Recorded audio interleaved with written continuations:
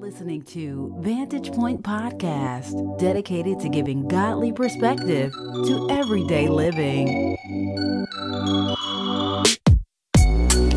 Let's get into this week's episode. What's going on, everybody? Welcome back to Vantage Point Podcast, where we bring insight, keys, and perspective to daily living through the lens of God. I'm your host, Nick, and welcome to week 3 of a series we're doing to kick off season 4 called Back at It, Prioritizing Our Relationship with Christ. And if you've been with us for these first 2 weeks, man, you've definitely heard some amazing just insight to just getting back and prioritizing that relationship. Last week, we talked about don't get it twisted, right? We talked about having the right effort and the right attitude when we enter the race and really prioritize God in our lives. And even last week 1, we had Pastor Gerald on where we talked about realignment. And so I'm so excited to kick off week 3. And if this is your first time listening, Vantage Point is a weekly podcast and I do sermon series. So definitely continue to tune in. We're going to be switching it up here in a few weeks on our next series for season 4. You can definitely go back and listen on all other platforms, whichever one you're listening on, whether it's Apple Podcasts, Spotify, iHeartRadio, or even YouTube. You can definitely go back and listen to all of what Vantage Point has and definitely connect with us through email or even in the chats, whether it's on YouTube or anything like that. And so we're going to kick off week 3. I have a special guest. I'm going to let her introduce herself right now, and we're going to jump right into this thing. Well, hello, world. I'm saying world because I am assuming and declaring that the world will be listening. My name is Queen Fierce. I am mother of 3, servant of God, CEO of Melanin, the brand. And I just so happen to be Detroit chapter president of Black Christian Influencers. And I'm excited about that. And so, yeah, that's me in a nutshell. Awesome. Well, definitely, Queen, welcome to Vantage Point. I know we were trying to get on earlier this year. We're trying to have you on as a guest, but definitely so glad that you are back to be on this episode. And so we want to jump right into it, getting right to questions and conversations. So when you think about prioritizing, getting back at it, right? Prioritizing our relationship with Christ. Something that I've said every week is that this time of year is such a transition year. Transition month, excuse me. And so whether it's kids going back to school, parents getting back to work, other things happening, seasons are even changing, right? We're getting ready to come out of the heat of the summer, go into fall. So much transition is happening in the midst of August, but seems like that right relationship with Christ always just seems to get put back or it gets shifted around and it loses its prioritization. And so when you think about that, prioritizing your relationship with Christ, what does that mean to you? First, let me say that you're absolutely right with the transitioning of everything in life. Like, it's almost like the dog is going back to school at this point. Everything is shifting, everything is changing, and all of these adjustments, and they're requiring us to be flexible. One thing I realized I can't be flexible with is my time spent with God. That's good. I tried it, Nick. I tried it. Okay. I tried to have a full day and then spend my time with God. I even tried to take care of all my financial obligations and then sow into the kingdom.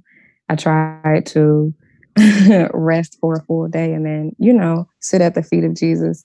Yeah. And what I found is that it really only works if you do that first. Yeah. Come on. Like, if you do it first. And it's not just, I hear people say all the time, well, God knows my heart. He does know your heart. And so that is why it is that much more imperative to stop what you're doing and start your day with Jesus. For me, in prioritizing God, I just realized not only do I need to read my word and study, but I need to talk to God more. Yeah. And I feel like a lot of us could benefit from it because what I mean is this. I recently lost my sister. She was my best friend, only 2 years older than me, right? Mm-hmm. And I'm so grateful to God for how he's kept me through that. I will say that first. But outside of that, I kind of recognized that after my sister passed, I talked to her more. Mm. And like something had been weird, like in my spirit, you know how you can just tell, like I'm off. Like, I don't know, I'm off. I'm not in a bad mood. It isn't even a bad day, but I'm off. Like something is. And I literally had to, and this is something that we have to do. I had to take inventory of how my day started, and I tracked back to when I wasn't feeling so funky. And the shift happened after having gained my sister. I talked to her more and talked to God less. But what I found by doing that, I literally had to be careful, and I had to apologize to God. And I said, okay, God, this is not easy for me to say, but I believe just that quick, I made a God out of my sister. Yeah. You know, and a lot of us maybe can't even say that or have that thought, but let me introduce you to it. It's possible to make a God out of our lost loved ones, and it happens so easily. But long story short, I literally had to apologize to God and then put him back in his place in my life. Now, God knows he's God. Okay. One thing God knows is that he is God. Okay. Nobody beside him, nobody above him, nobody can stand against him. He already knows who he is. But by my prioritizing him, it is me telling myself and anyone else that is a witness who God is to me. He is the most important thing. He is my everything. He is all that I need. He is my peace and my strength and my joy. And he has become what my sister was for 33 years. He's become my best friend again. Yeah. And it took for me to literally step back and say, wow, Lord, like I don't have anybody to share all my business with. Like, who do I talk to? Like, a new song came out. Who do I talk to about all the riffs and runs? Like, you know what I mean? And God was like, hey, remember me? Your real best friend. Talk to me. I want to hear from you. And in that same regard, I've learned and I'm continuously learning to prioritize God in my finances. What he does, what I've seen him do, and I love it. And I crack up every time because it's like, God, how? You just blow my mind. You blow my mind. He stretches what we give him. Come on. When I give God my time, I watch him stretch my day. It's really only 24 hours, but I watch him stretch it on the days that I give him my time. Wow. When I give him my money first, when I sow into people and when I sow into the house of God that I belong to and sow where he tells me and plant seed where he tells me, I watch God stretch my finances. Yeah. Now, when I don't put him first, I watch him do the opposite. I'm just going to be honest. I watch him say, okay, baby girl, man, what's up? Because you can sow and serve all of these things, but none of these things can sow back into you. None of these things can harvest you. None of these things can pour back into you. So really, you know, what do you really want your stuff to be like? What do you want your finances to be like? Yeah. That's how I prioritize God. That's how I'm learning. I say learning because it's something I have to put into practice every single day. You know, that is so good because it's really three things in there. Like I want to unpack a little bit. And so first, because people, finances, sowing back into you, that's the first thing that came to mind, that kind of stuck out to me. And so I wanted to sit there with people for a minute because it's so true how we prioritize our relationship with everybody around us, children, spouses, friends, moms, anybody. And I got to go talk to them. Good, bad, or ugly. Oh my God, this situation is going on. Let me go talk to them. But then we will talk to Jesus. And it's interesting because we've been on both sides, right? I've been on both sides. I've run and talked to other people, but then I've run and talked to God. And I've found that usually when I leave from talking to people, I'm either more emotionally charged, I'm either confused, or I leave more frustrated than I was. But when I go talk to God, I left it there. I have a peace. I have a calming. I have a peace that surpasses understanding, right? And because I've casted those cares to Him and not other people. And that doesn't, and you can even tell God the good things, right? You don't have to just tell Him when something's wrong. And again, there's nothing wrong with talking to people. But what I found is if I have an issue with somebody, do I go talk to them first, or do I go talk to God first?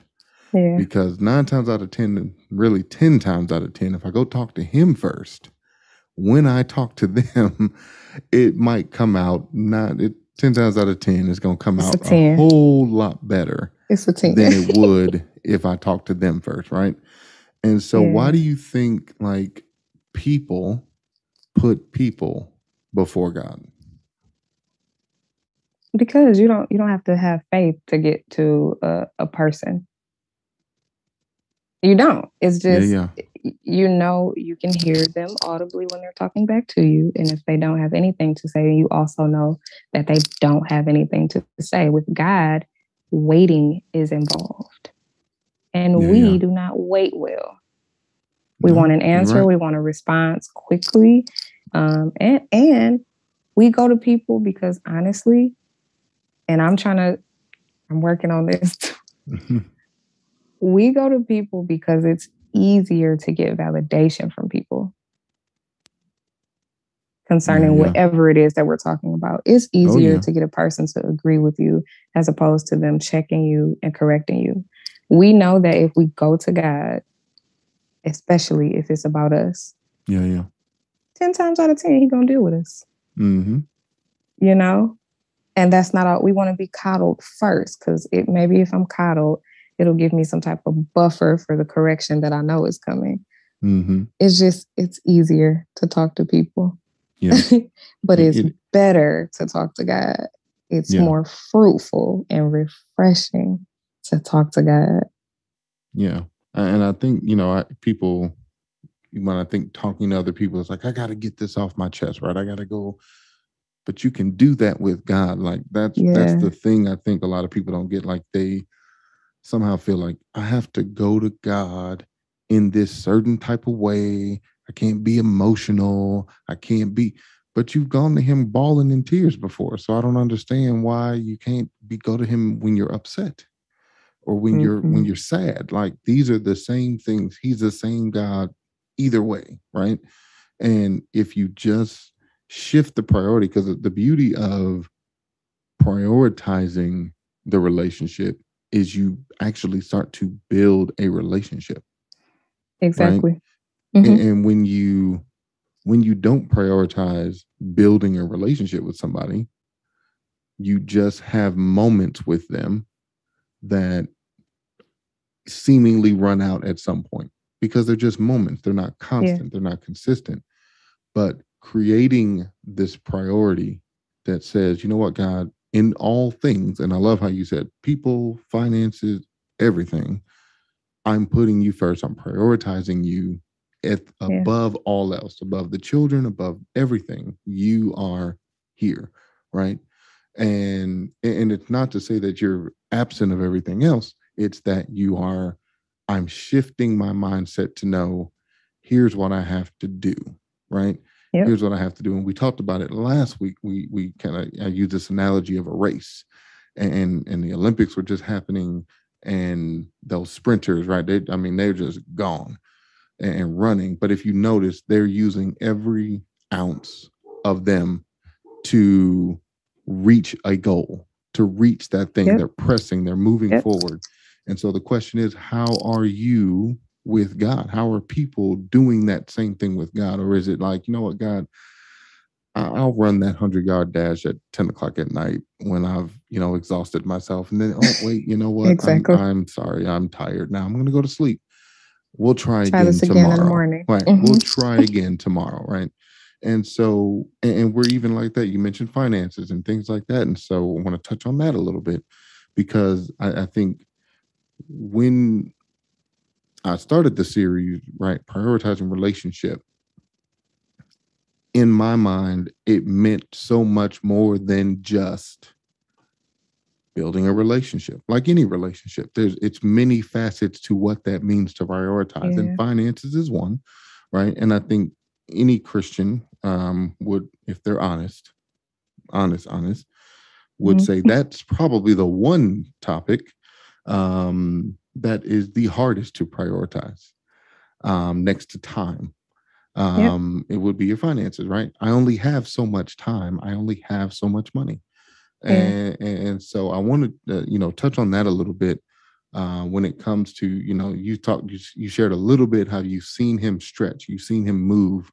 But when you really think about, like, for the people listening, wherever they are, the practical prioritization when it comes to finances and your relationship with Christ. So now you put me to work. And I accept. Sorry. That's fine. That's fine. How can I make it practical? without being bossy? Because I really, honestly, I just want to say, so into the king is not, I can't make it. There are no like bite-sized morsels for this because anyone can argue it.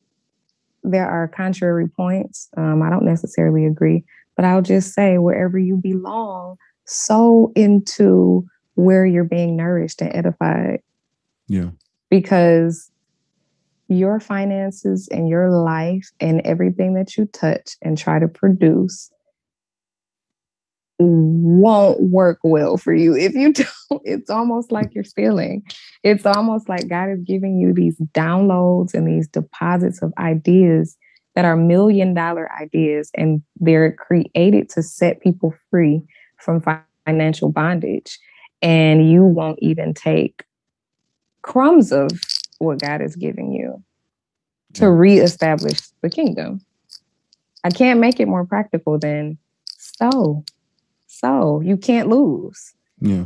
On my life and on Pastor Nick's life, you can't lose. You can come back and check with me if you do. That's how much I know you won't. I mean, for real, because it's literally the one point in scripture that he says, test me and see if I don't do what I said I would do. And and I'll take it a step further in the practical. It's not easy. And I'm not saying that to make it think that, I'll never. It's not an easy thing, but taking the first step in something often isn't easy. But it's an act of obedience. It's an act of trust. That's really what I feel when it comes to your finances and God. It's not about how much money you have. It's not about, it's about obedience. But when it really boils down to it, if you really strip it down and do that, it's all about trust. Do you trust him with that? You trusted him with your life. Do you trust him with your wallet? Do you trust him with your bank account? Do you trust him with these things? And here's the just goofy thing about that. How do you build trust with somebody? You have a relationship with them. That's how you gain trust in somebody. You want to trust Jesus, you have to have a relationship with him. Point blank, bottom line, period. So I can't make you trust him and I can't make you have a relationship with him. But what I know from my own personal experience and what Queen is sharing is that it boils down to trust, and it boils down to relationship, which goes all the way back to priority. If you make him a little priority, you'll have a little relationship, which means you have little trust. If you make him a bigger priority, you'll grow even more in your relationship, and you'll learn to trust him in all things. And it's so, you said it too earlier about sowing back into you, like the things we do don't sow back into us, right? It's sowing into Jesus. It's sowing into who he is in that relationship, growing and building, and that reciprocates something in us, right? And when we think about it, I mean, we are on here, and I'll say it, like, we are not on here thinking like, and that's for everybody that's listening, we are not there, quote unquote, right? We have not arrived at that. And that's what I loved about last week. Right. We talked about that. Paul talked about that. He's even, we, by definition, we probably would say Paul in the Bible was like the dude, after Damascus anyway, he was like Right. I'm the like, dude. If we had to Yeah. equate somebody in the echelon of Christian heroics, right? Paul would be Okay. Paul right would up be up there. there. Yes, he Top would. three, right? Paul would be the goat of the Bible, one of the goats, right? Next, He obviously, would. Jesus is the goat, right? But Paul would be at the top of a list, right? And even he said, I still press forward, even though I'm all these things. And then he even says it. We talked about it last week. Here's all the things I've done that I thought were important, and they mean nothing compared to my relationship with him, my relationship with Jesus. And all those things, you can make $8 million a year, $8 an hour. It doesn't matter if you don't have a relationship. Who cares? Who cares? Who actually even cares? Who really does care? That's what's priority. And I think that's the beauty of this. And even when we think about all the things that are going on in August, all the things that are happening, where does Jesus fit, right? Where does he fit in your priority? And not just talking to him, that's part of it. Not just reading your word, that's part of it. In all things, are you trusting him in every step you take? And so you talked about it a little bit, but I'm curious, like, when you hear that, like, every step I take, what makes it not easy to take the next step, but what makes you confident in taking the next step? Oh, see, and we're just going to keep going back to it. What makes me confident in taking the next step is my trust. Is my trust in God. And it came from our relationship. It came from our time spent together. I've seen him come through so many times. Mm-hmm, He's created a track record for me. He's created a cycle, a pattern. And I already know what's going to happen. Every time he's going to come through. He's going to come through. And for me to know that and not place him at the forefront of everything. I mean, I don't want to, it's just ridiculous to me, for me, having gone through what I personally have been through, and to know how it feels and what it looks like for God to bring me out on the other side for real. Not fake happy, not fake peace, not fake strong. How could I not make him the most important thing? How could I not make him my first thought and my last thought?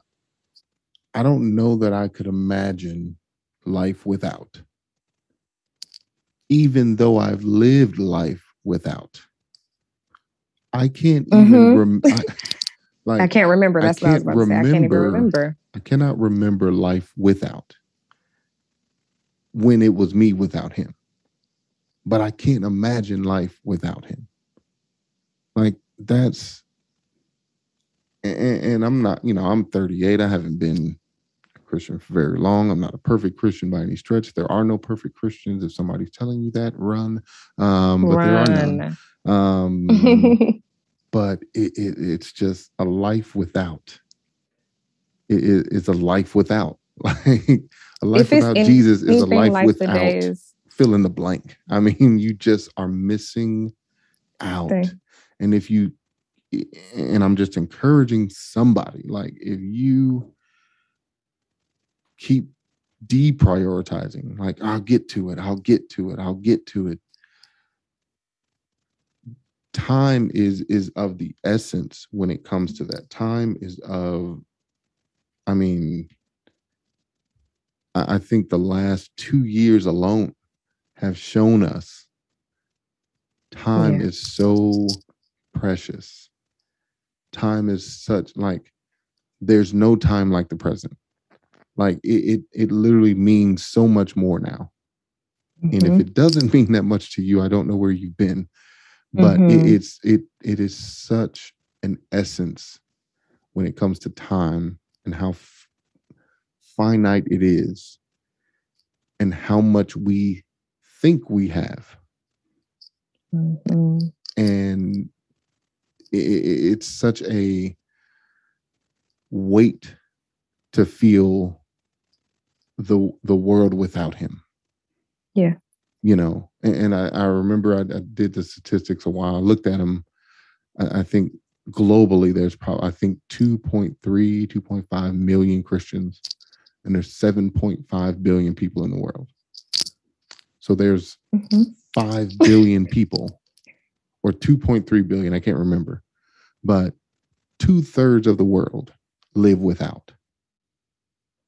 Like, and then wait, the ones who have accepted Christ as their savior, that doesn't even mean that they prioritize him. So I mean, come on, like for real, because got access, but you don't use it.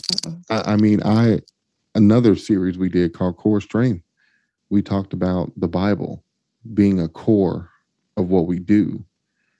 And 40% or 50%, I can't remember the exact number, of Christians only read their Bible once a week.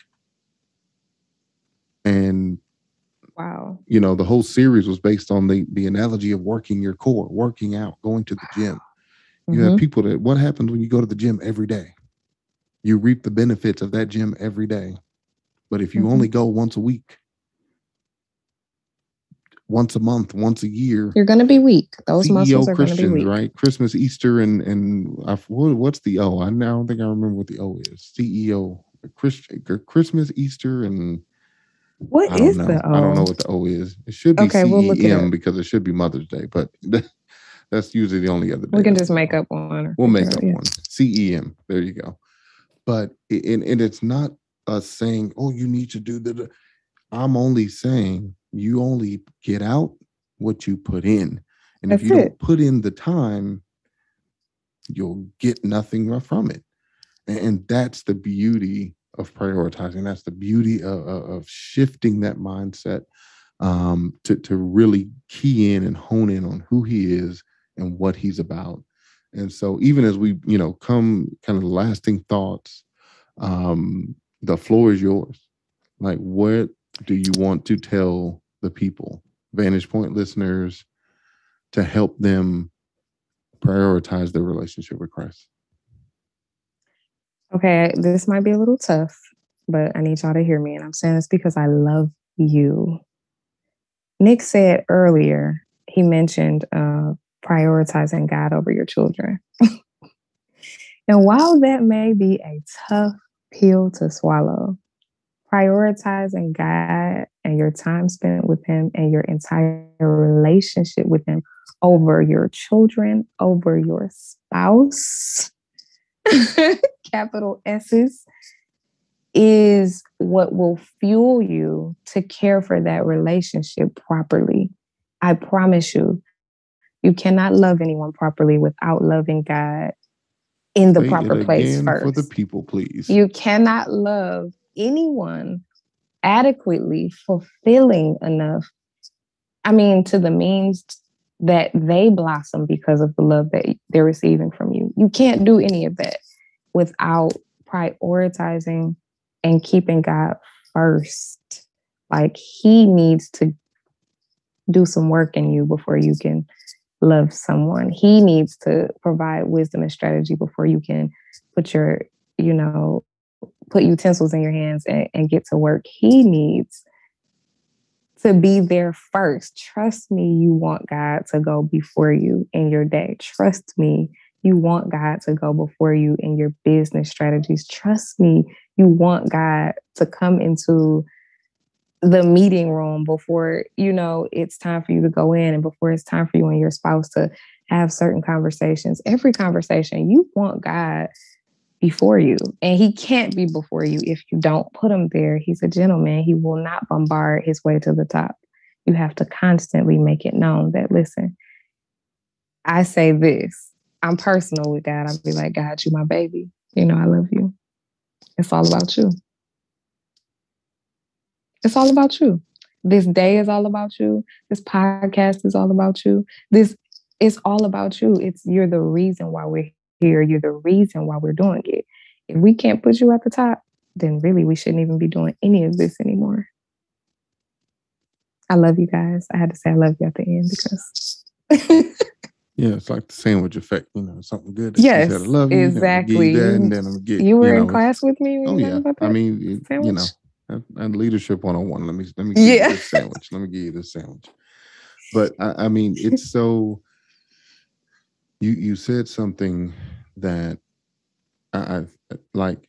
How are you able to fulfill the demand of a relationship, children, spouse, friends, family, yourself, without putting Christ first? Like, you have to do it. Like you will wonder why you're running on empty trying to fulfill a relationship, because you yourself are not full and girded up and sure. How can you have grace with your children if you don't go to the one who gives you grace to have grace for your children? How can you have how can you show love? How can you show the love of Christ to a world who is so confused and divided over masks or vaccines or race or anything, without going to the one who first dealt with some of the worst division ever imaginable on this in this world? And people, I need to fight this in my own emotions. I need to fight this in my own flesh. And it's like, no, it's not going to work. Let me just say it clearly. It's not going to work. It might work for a moment. It might work for a little bit, right? Your car will run with a half tank of gas until it don't have a half tank of gas. And then you need to go get more gas. Now, do you get the gas yourself, or do you go to the source that has the gas? I'll leave it there. You don't have to answer it if you're listening, but I figure you get what I'm saying.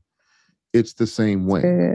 You have to go back to the source. You have to prioritize the source. You have to do that, because the benefits of it, like literally the benefits of prioritization, are so key and so important. And so, Queen, thank you so much, because this has been great. A pleasure. It has been an honor. Two things. One, I want you to let people know how they can connect with you. And then two, I would like you to pray for people. And you can do that in whichever order you like. Okay, so I'll start with where you guys can find me. I'm Queen Fierce on all social media platforms. That includes YouTube, Facebook, Instagram, and Twitter. And that's Queen Fierce, QUEENFIERCE. Yeah, y'all check me out. I would love to hear from you guys and love to hear some feedback. And if you don't have nothing else, we can pray. Okay. Lord, we love you. We do not discount this opportunity as edification and nourishment for our relationship with you. I am so grateful for being reminded of how to put you first, God, because yes, we say you are the most important thing. And yes, we say that you are our absolute everything. But how about if we just start fresh and show you that? How about if we don't even say it, but we just make sure that every single time you think of us, that you smile? And we'll go so far as to say that if you need anyone, Father, that we're here. If you need hands and feet in the world, in the land, on planet Earth, then we are here, and we're making ourselves available to you as we continue to make you the most important thing of our lives. Father, I ask that everything else fall in place. Your word teaches us that if we seek your kingdom first, then all of these things will be added. And it says all of these things will be added because nothing is excluded. That means the children will be at peace because we put you first. That means the marriage will work out. The communication will be smooth because we put you first. That means that the school supplies, resources will come forth because we put you first. You got it all under control and you got the world in your hands. And we know this because we've seen you work. We know this because we've never seen you fail, and we know that you can't. So, Father, I lift you up, and I lift up every brother and sister of mine listening right now. Under the sound of my voice, I declare that whatever they have to do, whatever adjustments that need to be made, whatever corner they need to find, whatever to-do list they need to write out, they will put you at the very top, and you will show out for them. And they'll be reminded that it was you all along and that you'll get the glory. I'll forever praise you and lift you up. In Jesus' name I pray. Amen.